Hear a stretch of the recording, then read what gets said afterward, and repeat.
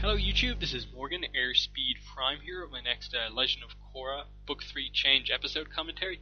This one's going to be for Book 3 Change episode 8, The Terror Within. Now, to sync up your copy of the episode with this commentary track, what you need to do is have the episode ready to start, including the opening to the show, which is obviously the Kyoshi Earth, Fire, Air, Water bit with all the avatars. I'm going to stop speaking now in a moment, and then when I come back, when I start speaking again after a pause, you hit play and you'll be synced up with my commentary track, because I'll be hitting play at the same time. So, I'm going to stop speaking now, and when I talk again, hit play. So, okay, here we are with K308, The Terror Within. Action-packed episode. We see the Red Lotus make their move to try and capture Korra for the first time, and it sets up this kind of mystery that ends up being a thing until like the final episode of why exactly are the Red Lotus trying to kidnap Korra rather than just kill her. It's very specific that they don't want her to be killed, and I feel it's one of those things that it was kind of set up as being some really cool explanation, and then it turned out to be just, they want to kill the Avatar in the Avatar state to get rid of the Avatar because they see the Avatar as a kind of world leader figure. I thought it was leading up to something more plot-focused about like the specifics of the Red Lotus, but no, not really. And again, it's one of those episodes that kind of highlights some of the issues I kind of have with the book, and that we don't really get to learn a lot about the Red Lotus. And in this episode, we see them a lot, but it's only really in terms of fighting. So we don't really learn about them specifically. They don't really have a lot of dialogue, except Zahir. But, interesting. We open up with some metal bending training. Bolin not working out so well, but Korra's doing really good. She's practicing with Wei or Wing. I can never tell which one is which. And then, that's a setup right there. I like that little, how accurate Bolin is with normal earthbending comes into play later on.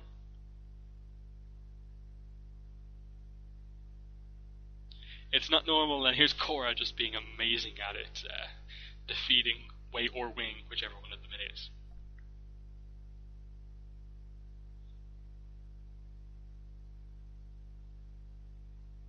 And Opal's farewell dinner. I said in the last commentary I kind of wish Opal would have been in the original Airbenders episode, that maybe that one was set after this episode or something like that, but maybe that would have messed up some of the continuity a little bit, but still I wish we'd got more character stuff on her. Like this episode, you get a little bit more on just before she kind of completely kind of exits the series until like the finale.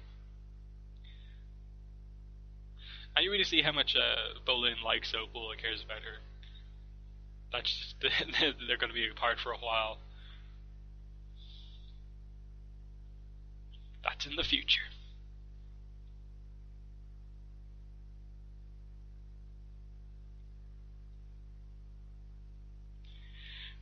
And here's Varric with relationship advice, which is funny and almost feels like setup for the Xu Li Varric relationship that really comes into play next book. This is a complete pointless scene. Like, Varric isn't really involved in this book.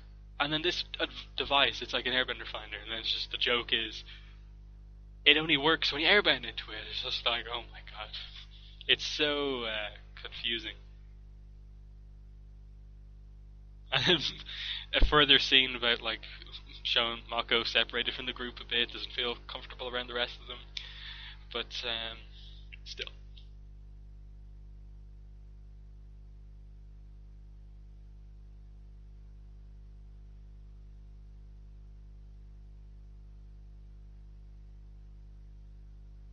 Just nice to see the brothers a little bit upset that she's leaving.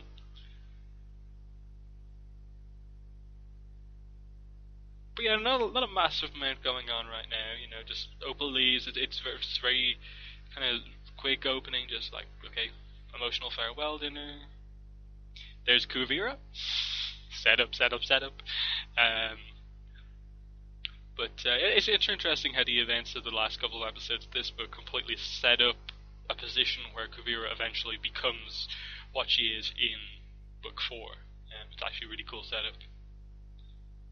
But yeah. not a lot going on until they obviously infiltrate, and then later on you get the reveal of Aiwei. I think it's in the next. Is it in this episode or is it? No, I think it's towards the end of this episode and then into the next episode. I always kind of forget. But yeah, obviously the animals are the first one to sense anything going wrong, and he wakes up Bolin.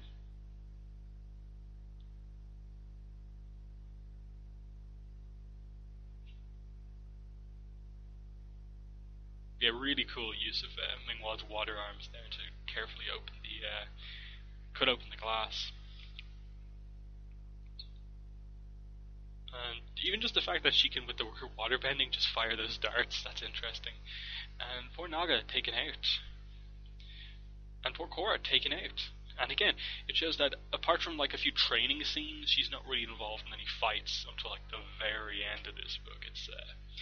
It's actually pretty weird. Like, and it's a weird thing to say, but this book isn't very Korra focused. Like, she's not really what the plot revolves around all that much, except for the fact that as a kidnap victim, they want to kidnap her and kill her. Like, it's more about Korra's important because she is the Avatar rather than Korra as a character in this book. And here's the big fight starts, and unfortunately everyone's in their pajamas, not prepared for this. But it's good to see our first big kind of hero versus the villains engagement, like full on. And how, the Red Lotus are at a huge disadvantage here, just the four of them against a whole city full of basically really powerful metal blenders, plus some even more impressive characters like Mako, Bolin, Korra herself, though she's kind of taken out of the picture straight away.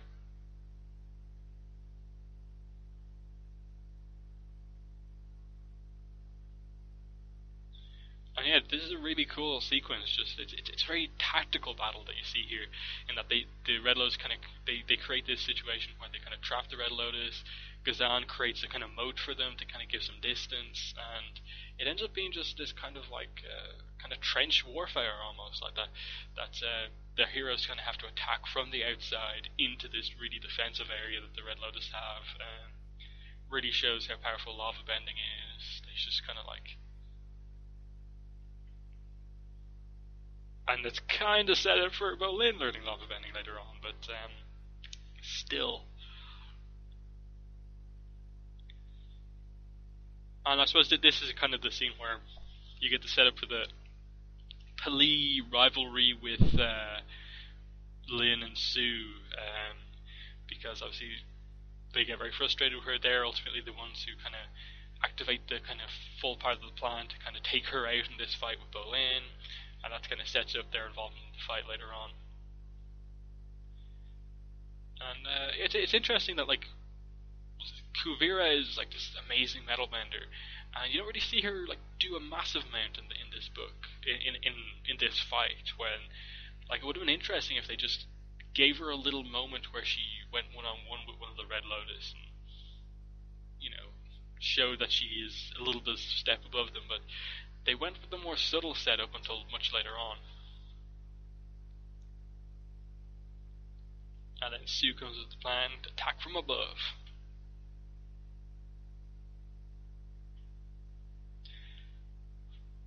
Yeah, except they're gonna get blown up. That's a bad move. But yeah, because this is a very action-packed scene, there's not a massive amount to really talk about in terms of character motives and stuff like that. But I do like the action here. It's a very packed episode. It's just kind of interesting to kind of see that like all the action is happening in that dome, and outside it looks all peaceful, because it is just 4 on a couple of people in the city.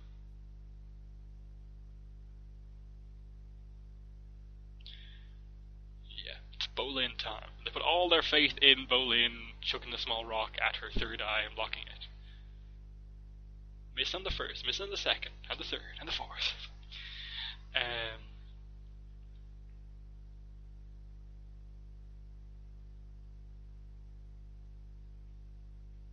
This is really a tense situation, like no go, and they've missed the no, and they're just like, okay, go.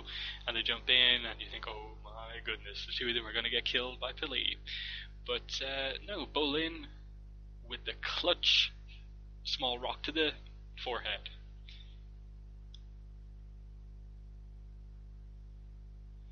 Love the slow motion, just like.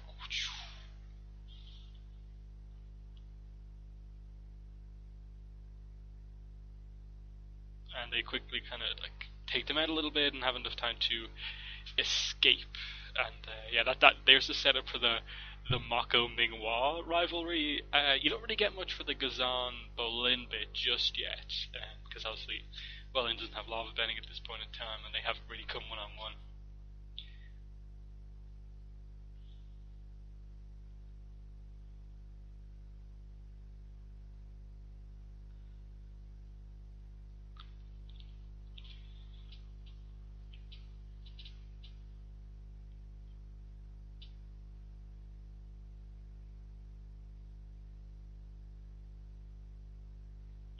But yeah, Zahir is taken out by the two sisters. Just they bit off a bit more than they could chew here. It's the first time you've really seen the Red Lotus as not these perfect, they win every fight benders, and they manage to very quickly escape.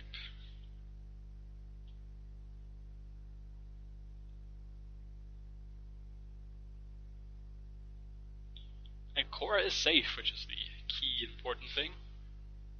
There's Aiwei giving her some medicine.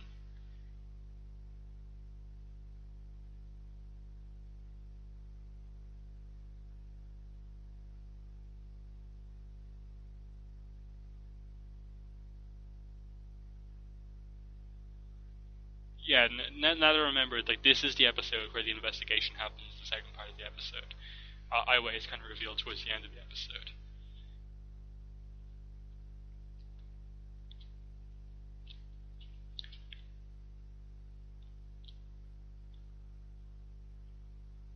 So sorry I'm not talking as much in this commentary. It's just, as I said, there's not as much to talk about just yet. But yeah, here's the questioning beginning. Aiwei, this truth here, and it's a little bit kind of obvious that I suppose it was Aiwei behind it, because of course it's the guy who knows how to sense if someone's lying or not. That is the guy who is the one they're looking for, and then he tries to blame it on the one guy who looks a little bit nervous. I like that Varrick's questioned as well. Lyme disease. Varicalisthenics.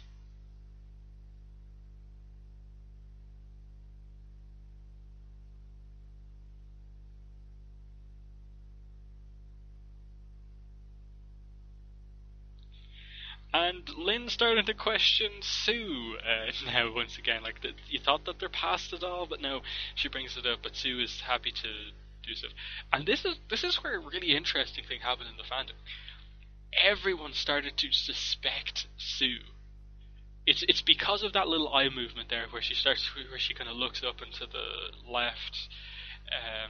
But she's told to be the truth. Everyone was thinking she's part of the Red Lotus secretly.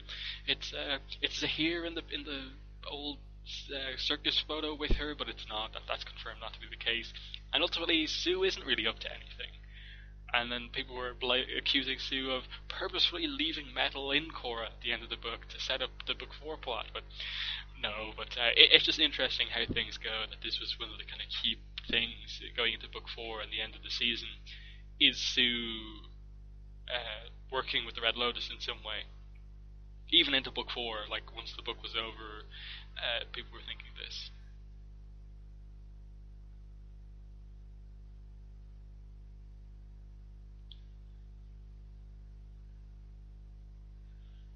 The investigation continues, and this is where I suppose where Mako comes more into play as the actual detective investigator here.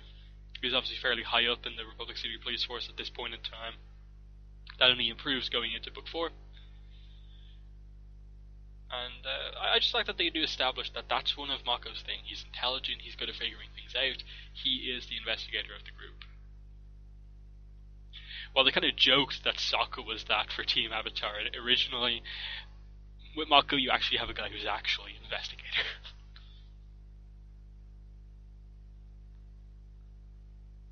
And there's the first moment of Mako beginning to suspect Aiwei, the one guy who didn't get questioned during this whole fiasco.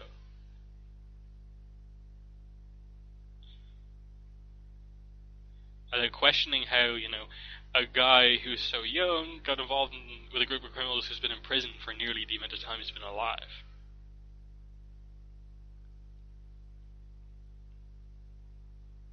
And then Varric, out of nowhere, coming to collect the pumice stones.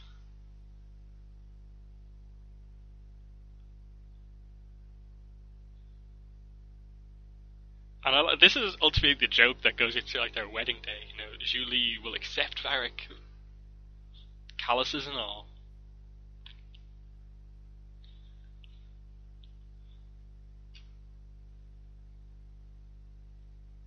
If I was trying to set someone up, you already did that, Varric. There you go, Mako pointing out.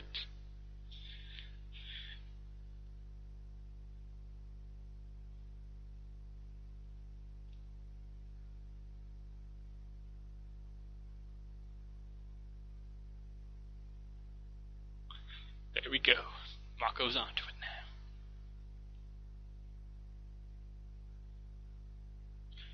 And then they secretly go in to investigate Aiwei's house, and it's getting very tense now because is Aiwei going to come in at the wrong time? Is there a trap? Are the Red Lotus still in the city, perhaps?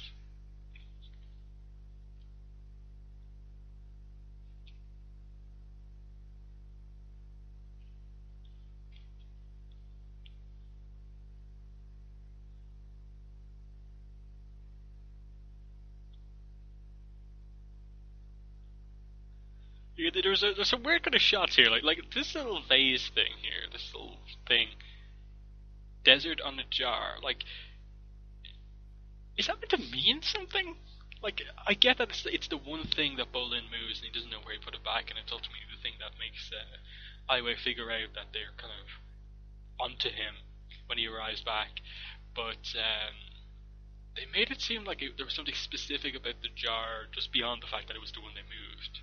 They find the secret passage, which is how the Red Lotus escaped.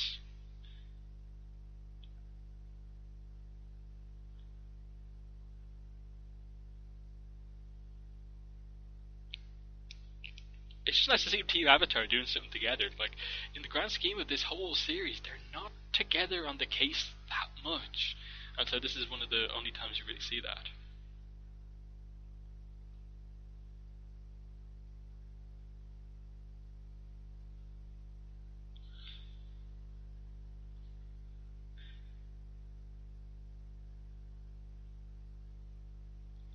What a bad explanation from Bolin.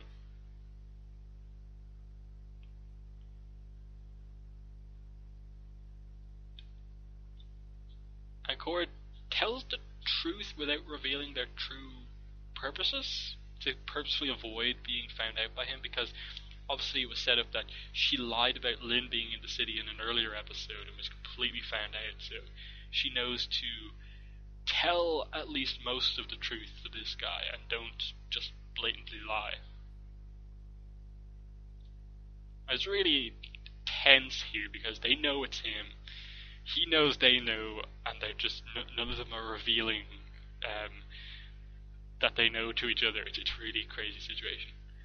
And then the second he touches that little thing, it's like, oh, it's on. Everyone's ready to go. Action is about to happen.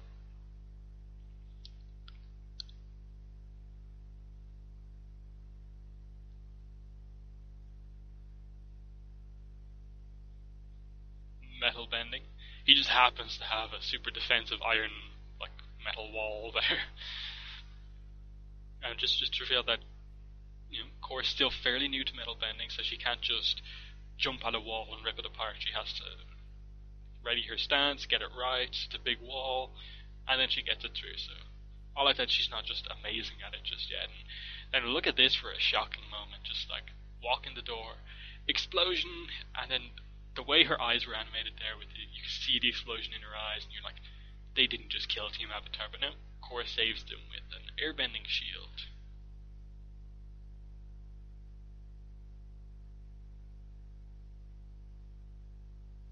And Aiwei has escaped to set up the next episode, obviously.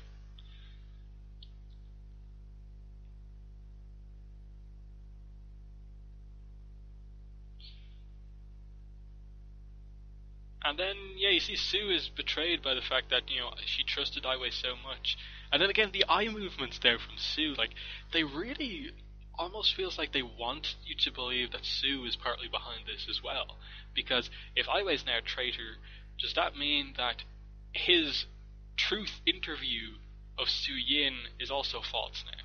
That he knew she was lying, but he lied about it, and stuff like that. So it's really interesting. Like, I know it's like, oh well, it's not blatantly obvious that Sue is evil or anything like that, but there are some hints here that kind of lead towards that. It's interesting.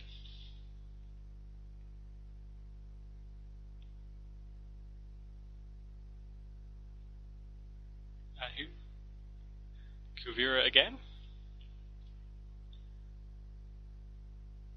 I like it. Like, even though like you kind of know like Kuvira is okay, they're going to be the villain in book 4. It's interesting to look back on book 3 and just see the amount of times if there's a guard that speaks, it's her.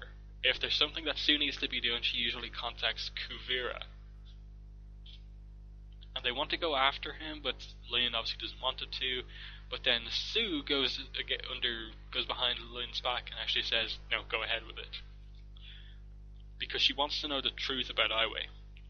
Because she can't accept the fact that someone that's been so close to her and so high up in the city would just betray her like this.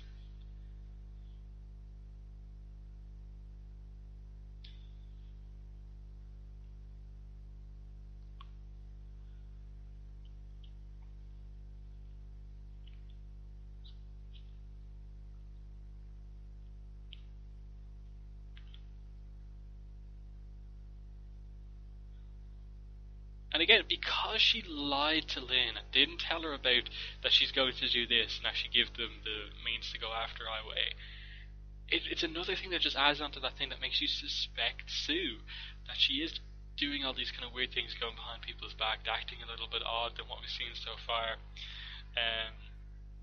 But at the end of it, it's just that she's affected by the fact that someone so close to her betrayed her, and that's why she's acting so odd. She isn't evil or behind any of this.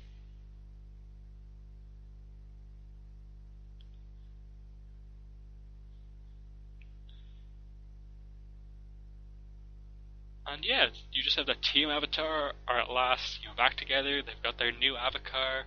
They're going after Aiwei. That's some plot finally into the season. It's more action based. It's focused more on Korra versus the villains. She wants to know why they want to capture her. The plot has finally come into the series, and this episode specifically is good, but there's definitely not as much to discuss in this episode as there are in many of the other episodes. The first half of the episode is a big fight scene. It's really well done. The kidnap attempt doesn't work, and then it's an investigation about how did they get into the city that's so well protected. Aiwei's revealed. So there's some key points to this episode, but it's definitely not the best episode of the season. So that's been a commentary. Thanks for listening, and bye.